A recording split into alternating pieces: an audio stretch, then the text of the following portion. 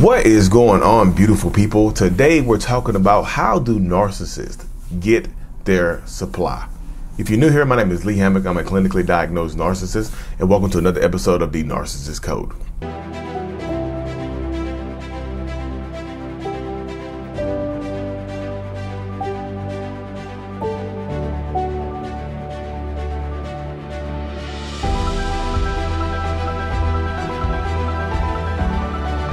So, welcome back, folks. Welcome back. Yes. How do narcissistic people get their supply? I know a lot of people see the word narcissistic supply. That's everywhere. It's probably one of the most searched terms, one of the most sought after terms in the world of narcissistic abuse, toxic abuse, narcissism, or whatever. So if you don't know what narcissistic supply is, it really is just validation. It's a narcissistic person's need for validation, for their need to matter and whatnot. It's their need to damn near be alive. It keeps narcissistic people alive. It's like a battery. It's like a energy source, pretty much, for narcissistic people. Now, the way it's funny to me, but not to somebody. It's funny to me, but not to other narcissists that see it. But the way a lot of people talk about narcissists, they make it seem like narcissists are like vampires feeding on the necks of empaths. You know, because people, they type it in my comment section. They'll be like, narcissists have to feed to get supply. Like they're like a fruit bat or a bat or something like that, just lapping up the supply blood of a narcissist, of an empath or somebody around them. But to me, it's funny how people talk about it. But yeah, I can see how other people would take it as, I guess, disrespectful and whatnot. But how do they get that? How do they get that validation? How do they get that? How do they get it? Where does it come from and whatnot? So it really just depends. To me, as a diagnosed narcissist, there are different forms of supply. There are. I mean, supply could be recognition. Supply could be fame. Supply could be infamy. Supply doesn't have to be good stuff. It could be bad stuff too, y'all. As long as that narcissistic person feels like they matter and they're leaving some type of legacy around, supply could be some bad stuff. Supply could be infamy. Supply could be committing a crime. Supply could be financial. Supply could be getting validation for how they look. Supply could be, just having somebody around, just proof that I matter by having kids. The kids can be supply. The job can be supply. I know people typically refer to supply as being a person, but it doesn't have to be a person, y'all. It can be, the new supply could be a job. The new supply could be a hobby. The new supply could be, a career choice or something along those lines. It doesn't necessarily have to be a person. But how do they go about doing it?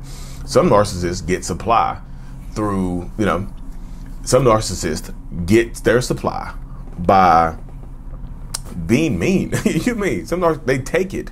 They take the supply. They don't earn it. They take it.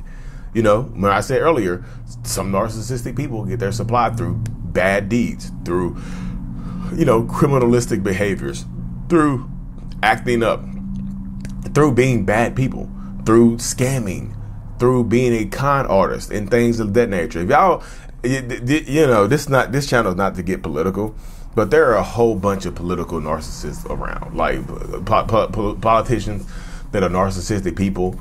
You see them popping up when they get committed or they get convicted of crimes, or they get impeached, or they get not impeached, but when they get what do you call it?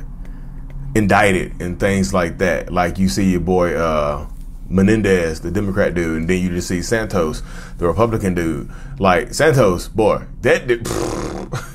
But you see, Santos got his supply from just being on TV. He definitely was lying. He knew he was lying. He knew he was lying to the world. That's why he had that little sly smile on his face anytime he'd be on TV. He's like, "Well, I lied and I got her. So what you gonna do about it? I'm not resigning." So it's right there. This is not to get political. Don't hop in the comment section and be like, "Blah blah blah blah blah blah blah." The Democrats, the Republicans. This is not to get political. This is just showing an example of it. How some people can use bad things to get supply. The dude getting gold bars from Egypt or whatever, allegedly.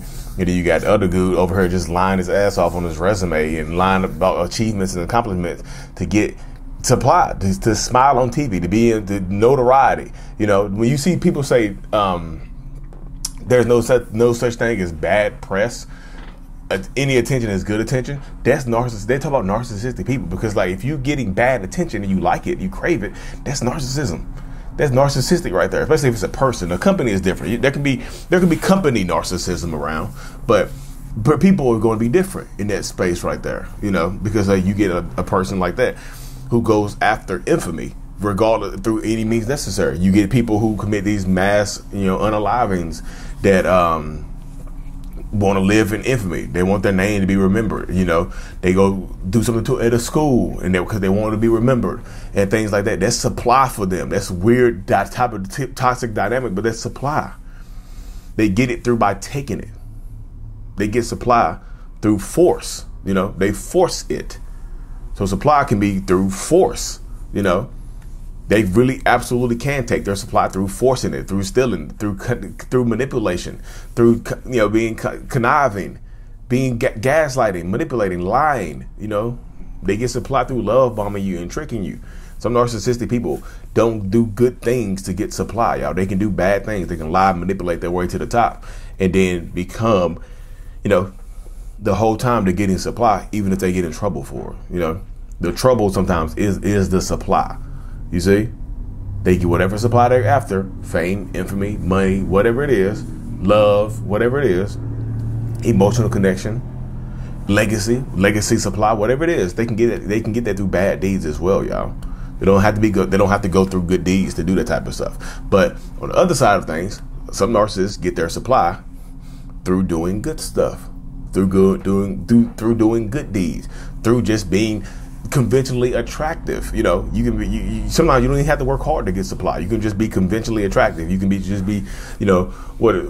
just be have a nice body, have a nice face. Whatever it is, you can get supply through being attractive. People, oh, you look so cute. You're so cute. You're so beautiful. Look at you. Blah, blah, blah, blah. That's supply. That's narcissistic supply right there. That's validation. You see, people can give you money for looking good, in that space right there. So you can get a financial supply and adoration, that adoration supply right there in that space, just from being born with a certain type of look. You didn't have to work hard to get your genetics. Maybe on a cellular level, you had to work hard to get your genetic code like the way it is to look good. But you didn't have to work hard as an adult a lot of times. I know eating right and working out is not easy to do, so I understand that space. But yeah, you were born with this look, with the genetics you have. You don't have to work hard to get that. Some people get supply through being charismatic, through being funny.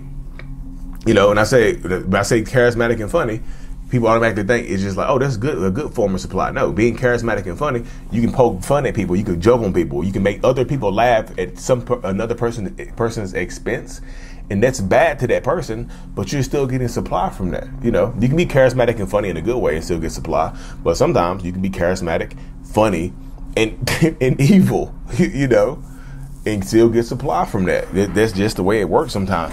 A lot of times in these spaces, like there's no end or just one way that narcissists get supply, y'all. It can be supply in different forms, in different formats and things of that nature. So you just got to be wary and be on the lookout for the type of stuff, because they will go through any means possible to get their supply. Like I said, they just do all the type of stuff like that. Like sometimes they can just be charming to get supply. Just be charming. Just being nice, y'all, can get supply. Oh, you're such a nice person. You so well mannered. You have such good manners. That's getting supply. That's getting validation. If you're consistently doing that, it's just different ways to go about doing it. Like you can get supply through just having money. Yeah, some people don't have to work hard to get money. Again, sometimes you get born with what they call it, a silver or gold or platinum spoon in your mouth. So you didn't have to work hard to get money. So you already got money. You just use your money to get supply. And sometimes, again, y'all, you can do that in a bad way. You can use your money to get people hurt. You can use your money to control people. You can use your position of power to control people, which just because you have money, sometimes you do have to work for. That happens right there all the time. Like control is a form of supply as well. So if you are, you can get supply through being the head of a company, through being the head of a household. It doesn't have to be head of a company to get that control supply. You be just head of a household. You can just control your family members, your family dynamic. You can control them going in and outside the house. You can control them doing that type of stuff right there. That's control as well. That's a controlling form of supply too, y'all. So it kind of crosses that line into that space right there, where that's a form of supply too. So narcissistic people, it's unlimited ways to get supply. But if you think about it, supply is validation. And I'll end the video with this right here.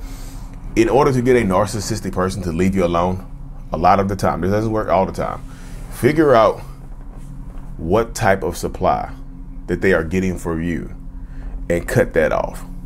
I might do a longer video on this. You made it this far, you want me to do a longer video on cutting off the supply? Just put a little hand raise emoji in, or just a hand in the comment section. Let me know if you want me to do a longer video.